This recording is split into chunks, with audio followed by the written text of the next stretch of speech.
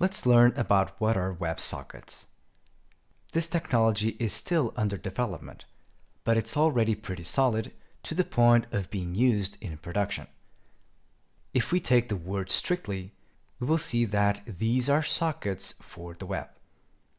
By definition, sockets are channels of communication between two different ends. We're going to use sockets for establishing a communication channel between our server and our client. That's the whole point of the exercise. The thing about sockets that distinguishes itself from regular requests is that these kinds of communication channels are continuous and bidirectional.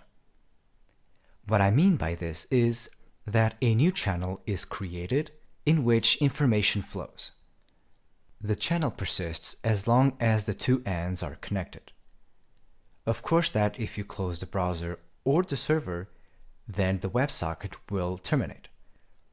If none of those conditions are met, then the WebSocket will remain active and you'll be able to send information back and forth between the server and the client. There's no need to have two separate channels, one for sending information from the client and the other one specifically for sending messages for the server. There's no need for that. WebSockets are bidirectional, as I've mentioned.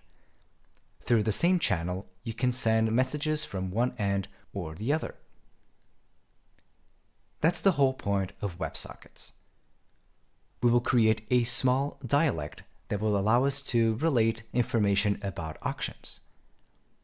We'll use it for real-time communication when bidding for an auction. Picture the scenario of an auction house. When you go to such a place, you will see many different bidders for many different auctions. So it's important that you keep track of one particular auction you're bidding to. At any point in time, you will want to know whether you have been outbid to a particular auction. So at that point in time, you want to perhaps raise your bid. We'll do that in real time, supported by this WebSockets technology. I hope you understood the basics of WebSockets. The main difference is it is a continuous channel, unlike regular web requests.